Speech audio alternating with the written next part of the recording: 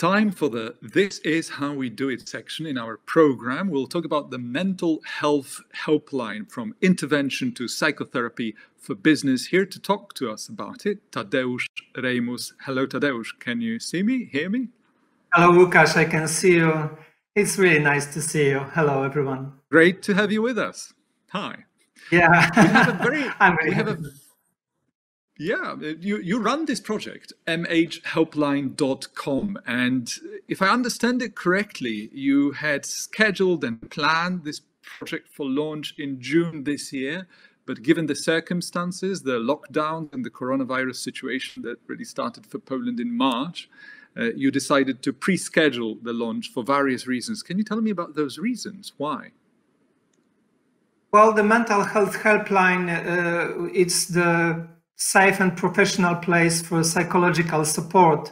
So with the team, we wanted to give the best support from the psychologists, psychotherapists, interventionists, and psychiatrists for our clients. And yeah, we wanted to kick off this project on the holidays, but then pandemic happened. And our clients were asking us to speed up the project because the employees were struggling with the depression, anxiety attacks. And I think everyone here who is listening knows that there were hard times. So from this time, Mental Health Helpline is providing psychological support in a technology that is available pretty fast, in 48 hours. And our clients, yeah. Tadeusz, is it fair to say that the actual demand for those services increased dramatically? Or if you were to quantify it, what kind of increase are we talking about? Well, you know, the WHO organization is saying that the depression rises for about from 5% to 15%, or even so 3 times. We have our statistics that during the times of the peace, let's say, from the number of employees who need to have some kind of psychological support is about 2 to 5%, but I'm talking about times of peace. In times of pandemic now, we observe that it is even 20 to 30% from one of our clients. But I think it's like figure. Yeah, that's the huge, because like, you know, people are isolated, are feeling lonely, depressed, but they have much more exposure for crises. For example, they are worried about their seniors, about the health problems, about children, and they are pretty much alone. And on top of that, depression is one of those challenges that have for years been largely undetected for a huge number of cases. So can you tell us more about how these estimates are created and by whom? I mean, you've mentioned the WHO projections, but... Well, there are different types of depression, obviously, but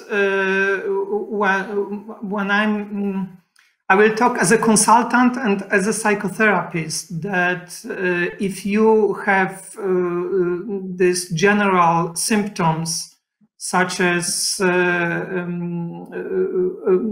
you do not feel any satisfaction, you have mood disorders, let's say that you are pretty much on the low level of your activity, and you have like sleep deprivation, or you sleep too much or less, that if you have this kind of symptoms in about 3 weeks, it is safe to search for some kind of diagnosis and professional care, because it means that your body, your organism is saying something important for you, and maybe Absolutely. It is time to take care of yourself.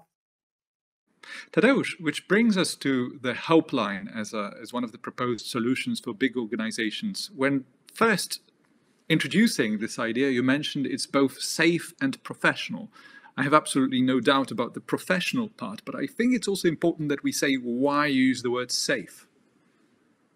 Well, we have the medical law as a company on our backs, so we wanted to be it's safe in the legal way and in the IT technological way. So all the consultancies are encrypted, and employees who want to speak with the mental health professional are just like anonymous in a sense that even HR, even we do not know if the personal data. They only have to make some kind of announcement and do the address in our platform, and afterwards they are just as safe as they can be via internet. And we have all the legal and technological certificates. Yeah. So you're following all the legal guidelines and regulations regarding confidentiality, and I presume the stream itself is encrypted and it's not being recorded. Is that the case? Yeah, it is not recorded, and it is not like employee cannot ask us for the personal data of the employers. It's outside party that is taking care of all the personal data. Depression itself is a huge topic these days and likely to become even bigger, but I think it's been a social taboo. People get stigmatized for it within organizations, sometimes even. So I suppose what you're talking about, the safety, security aspects are extremely important on a purely emotional level for a lot of people, I would imagine. Yeah, that's true. But I think that's one of the few positives in pandemia, that the depression or anxiety disorders or mental health in general is not taboo as much as it was. Because and the other thing, excuse me? And the other thing, Tadeusz, now that I think about it, there is a certain positive irony to it as well, because one of the reasons why many people would not physically go to a psychotherapy session is because they would not like to be seen entering a physical building, if you like, and literally, attending the place where they sit in a queue or wait for, and someone can see them in this potentially embarrassing, as they see it, situation. And with the technologies available today, encrypted streams and direct consultation, that eliminates at least one important obstacle, doesn't it? Yeah, well, exactly, Łukasz. As you were saying, we are observing like increasing the number of patients and clients, because there was this kind of barrier of the feeling ashamed or not asking for help. It's actually easier for some, of course, of our patient to get the professional help, or at least to diagnose if the problem is in the mental health area or not. So mental health should be treated exactly as physical health. So if you feel, yeah. Tell me, please. I would imagine that it doesn't necessarily take a pandemic like COVID-19 for there to be a professional mental health helpline that people are familiar with. So I would imagine your project comes to a list. It's added to an already existing list of mental health solutions out there. Please tell me it's true, that you're not the first one or not one of the first ones. Here in online, we are one of the first ones. Really? Really, yeah, it is, because we have this idea that employee should choose a mental health professional by face and by name. That's Yes. the exact idea of the mental health helpline, that you can see with whom you are speaking in 48 Absolutely. hours. Yeah, because, you know, like before, if companies have employee assistance program, they have actually some kind of anonymous voice in the set phone. Of course, it is important, but well, my idea was to have like the exact support as you are having in the psychotherapy sessions, or even in psychiatric hospital, that you actually can see and be as safe as it can be in technology. So in this case, we are one of the first, if not the first, institution who is stressing this personal relationship. And you can check it all, if you want. I will definitely. Tadeusz, we're living in the 21st century, which is where people spend time researching if they want to buy a new pair of socks. They read opinions, they read all the background. So it's only proper that we give them choice when it comes to something as intimate as psychotherapy. That's the kind of service, if you like, that I would imagine everyone likes to know more about their psychotherapist long before they have the first encounter. It's a very intimate thing to build trust to begin with. So tell me, because this conference is essentially about diversity, inclusion, values, equity, is it fair to say that a big multinational company cannot really talk about diversity and inclusion if they don't have a sound mental health policy? Is it a fair statement, or is it exaggerated? No, it's not exaggerated at all. It's the truth. You know, the mental health problems are so much apparent in the business and in the corporate and not corporate organizations, that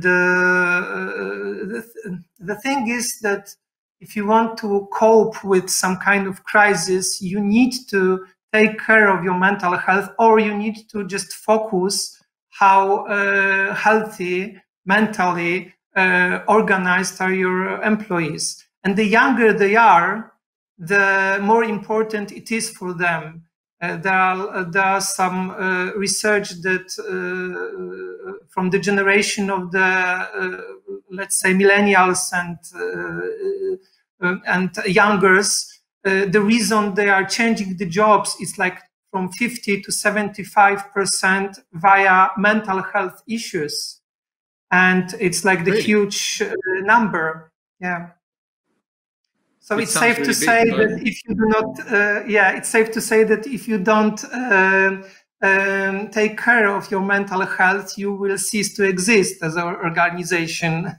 But yeah, you can just like focus on that. We all know that when it comes to mental health, it's not like catching a virus. To diagnose properly what started a given mental problem in an individual, you need to take a look at a very complex set of factors sometimes. And I would imagine sometimes these factors can be reduced to an in-company situation and a set of circumstances that accelerated a mental health situation because of what was happening at work almost exclusively. Sometimes it comes completely from outside experience, someone's family background, traumatic experiences in that private life situation. And sometimes it's a really sophisticated, complex, very difficult to untangle set of both worlds. That would be the case. So my question is, what's the organizational view on mental health? It's a very generic question, I understand that. But is there a trend? Do organizations have a certain perspective on not only accountability, but creating systemic solutions for mental health?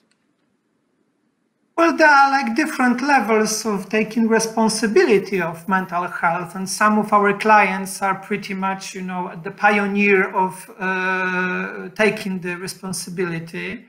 But you know, like work in general is good for mental health, and actually, as you were saying, that in the workplace you will see that something is wrong, and at the first place, not in your home.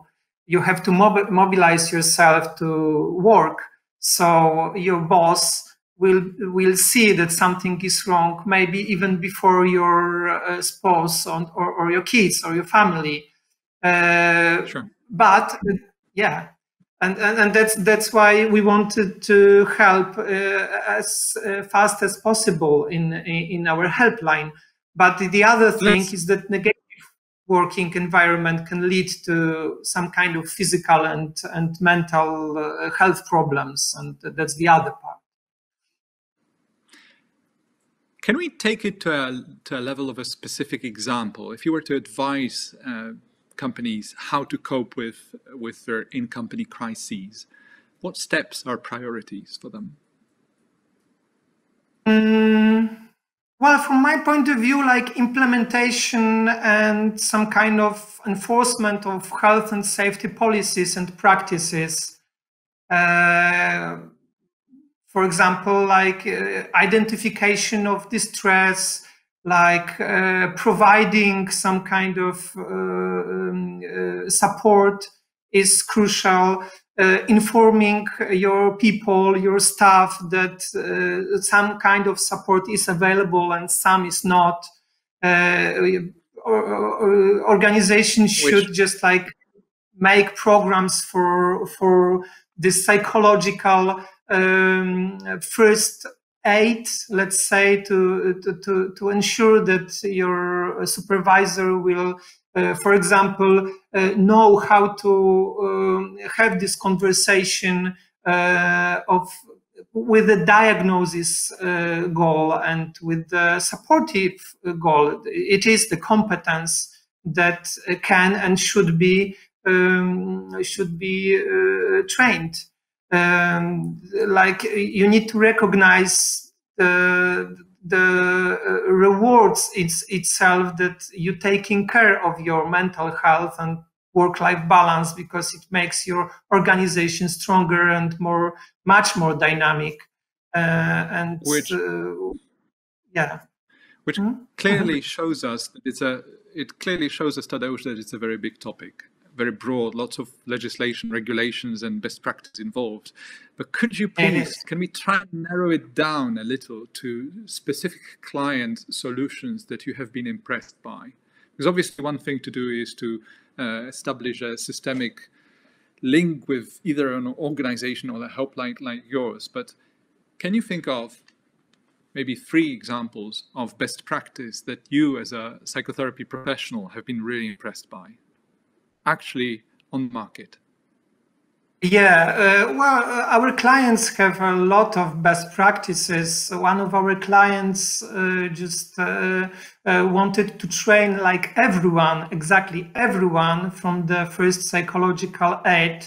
And there were like thousands of people and hundreds of trainings conducted. And actually they did a pretty good job, because like in this organization, huge global corporate business, we have the information that these kind of conversations are just like on weekly basis. How do you feel? What can I do to make you feel better? When your supervisor is just like putting you at the exact spot that he or she is seeing that you don't seem like yourself. Are you okay? You're taking care empathically of your employees. And it creates a huge cultural change in all the management. And I think it's one of the best practice that they are able, and they have the competencies of the first mental health help and support, and making this kind of conversation. The second one, I'm pretty impressed of one of our clients, maybe 2, how they react on the time of crisis. For example, when someone died in the accident, or the employee miscarried, or the parent of one of the employees sick in coronavirus. So we have this client who has very strict policy what support will be like. and what should managers do, what should employees do, if they should ask or not for the death or for the some kind of crisis.